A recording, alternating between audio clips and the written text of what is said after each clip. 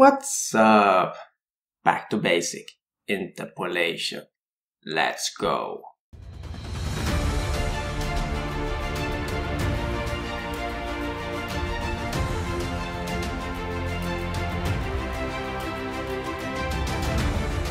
Welcome back, guys. For those who are new, my name is back again. I'm an MRI radiographer. In my channel, I cover things from basic to advanced MRI topics. So if you haven't subscribed yet, considering doing so. I've been looking forward to talk about this topic, interpolation. I'm going to take the practical part today, and the theory you can go in here and then you can check this site. I usually go here if I want to do some fast search on my phone or tablet or computer, etc. It's very easy access and easy to do a fast search. So I will leave a link in the description down below. When it comes to interpolation, it can be a little bit confusing. You have a group which says do not use interpolation, then you have the other groups which says you should use interpolation. So we're going to do a scanning session today where I'm going to do 4 test scans with different weighted and in different planes. So without further ado, let's go to the scanner. Alright guys, we're gonna do a scanning session regarding interpolation. So like I mentioned earlier, we're gonna do 4 different scans and we're gonna compare this head to head in the end of this scanning session. I'm using 1.5 Tesla today. It's the same with the 3T. A good colleague of mine borrowed his knee, Aling, so a special thanks for him. He also knew, so new means that you have to lie in the scanner for testing. No, I'm just kidding. I really appreciate it letting me borrow his knee for a few minutes to demonstrate this interpolation for you guys. Just gonna do a localizer here for positioning. So we're gonna start out with the coronal, T1 toe-span echo coronal 2D.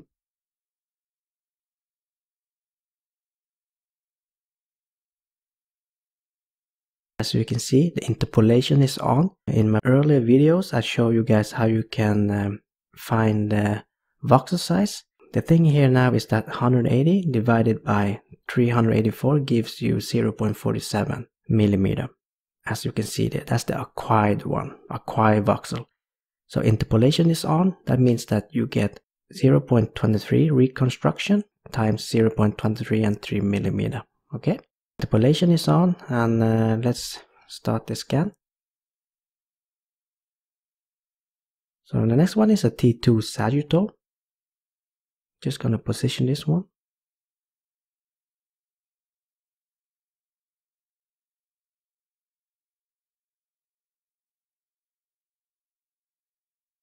As you can see here, the interpolation is also on here. Same voxel size here, 0.47, and then I reconstruct it to 0.23 millimeter.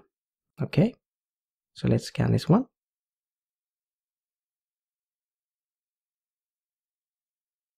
The next one I have is a PD FatSat sagittal. So I'm just gonna copy that one. And you can see the resolution here is 0.56.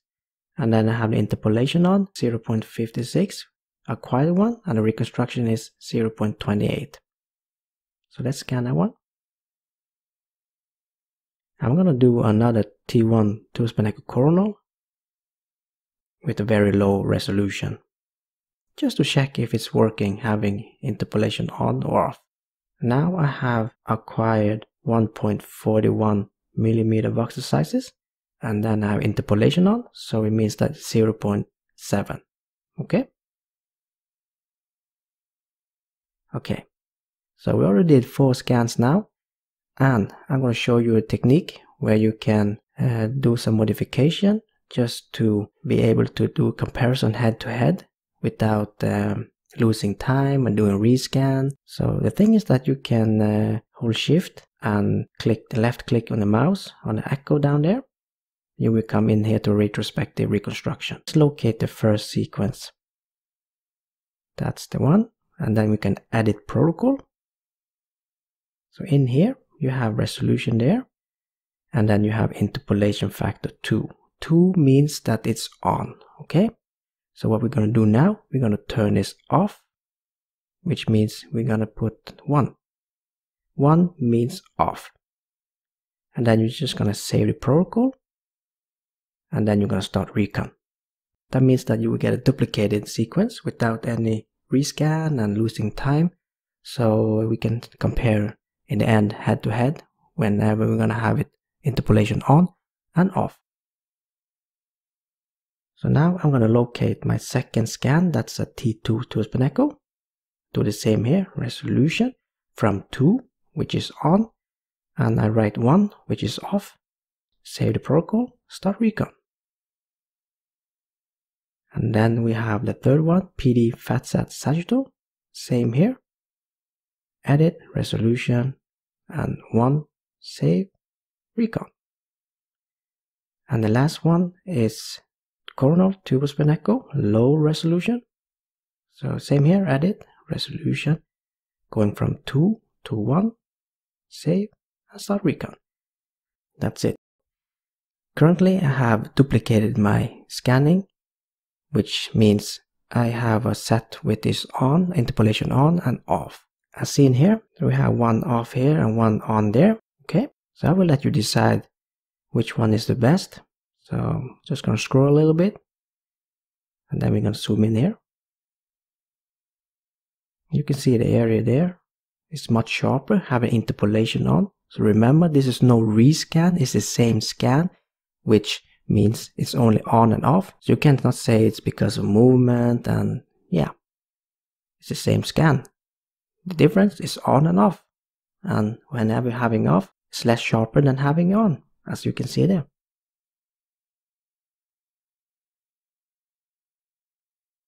Look at the area of the meniscus. It's so obviously sharper. So let's go for the T2. Let's see if we find anything here. Same here, off and on. Look at the small details. So remember, having it off is not wrong, but why not having it on? It will give you a little extra bonus for the sharpness of the images, which you already acquired. It's so clear, it's so obvious. Sharpness. So PD FATSAT Sagittal. Does it work for PD FATSAT? You see the area there? Obviously sharper with the interpolation on.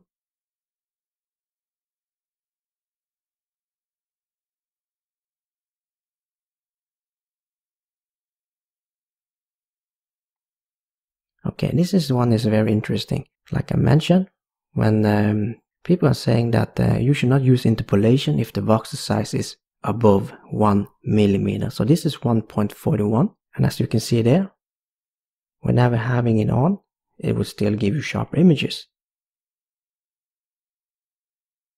Of course, this is low res images here, but it's clearly more details or better to watch when I have interpolation on. Okay, so the question will be in the end of my scanning session, this is 2D, right? So does this interpolation works on 3D as well? Let's find it out. So I scanned this head for a few weeks ago. So you can see the interpolation is off there and it's on there. So a little bit difficult to see there, but look at the arrow right there. It's much sharper, more details, having it on. Conclusion is also working for 3D as well. Alright guys, my scanning session is over, so that's it. Well, that's it guys. Were you surprised? Having it on, it's so much better, but there's something you need to remember. Let's say you have a fixed field of view, and then you have a matrix, so field of view divided by matrix will give you a voxel size, right? Acquired voxel size. Let's take an example which is very important. Let's say you have acquired 0.5, and then you have acquired 1 millimeter, but interpolate down to 0.5. So the interpolation 0.5 versus the acquired 0.5, this will be much sharper. Remember that. The acquired one will be much sharper. Before we close up, I have a question for you. Do you use interpolation? Please leave a comment in the comment section down below. Do not forget to smash the like button if you like this video, and subscribe. Put on the notification bell because you will get a ding ding whenever new things are coming up. Until next time, I'll see you around.